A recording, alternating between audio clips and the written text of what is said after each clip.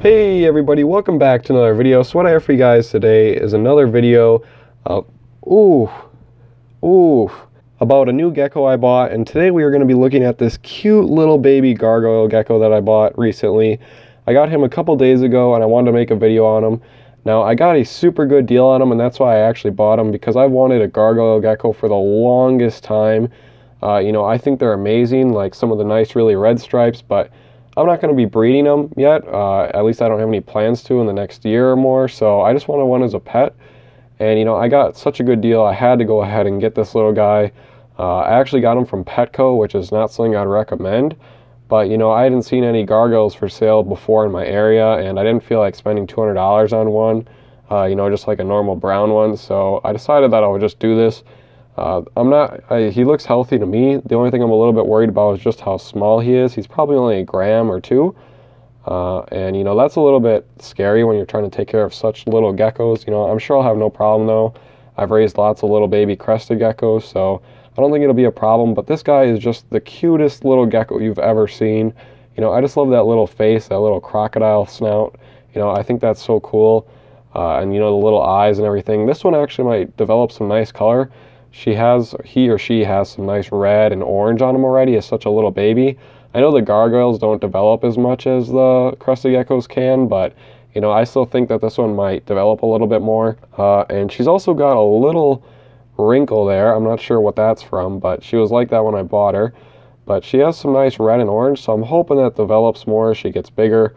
Because that'd be very cool to have a nice red and orange striped gargoyle gecko. But I'm hoping that I can make some more videos on the future. I'm waiting for her to get a little bit bigger, a couple months down the line when she's maybe like 10 grams. I'll start to do some videos with her, or he, but, when they're this small like this, they're so delicate. I feel like I could just crush her with one little thumb punch. So, I'm trying to be really careful here, but, I'm just so excited. I'm so happy I found one for my birthday, especially since I didn't have to pay $200 for it, or like $175. So, that's great. And this is something that I was really looking forward to getting eventually. Now, after I raise this girl up, or guy up, the next thing I want to try is either a Chihuahua or a Lychee. I prefer a Lychee, but I'll do either. But, those are a little bit, obviously, more expensive than $200, so that might be something for the future.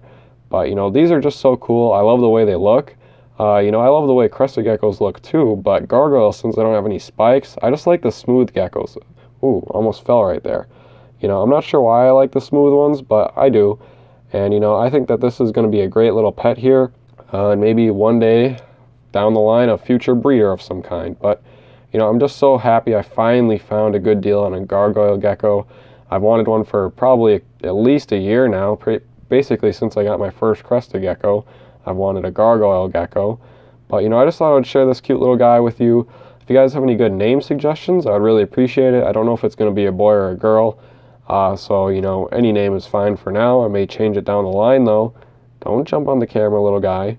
But I may change it in the future, just so you know. But if you guys have any good names, leave them down below in the comments.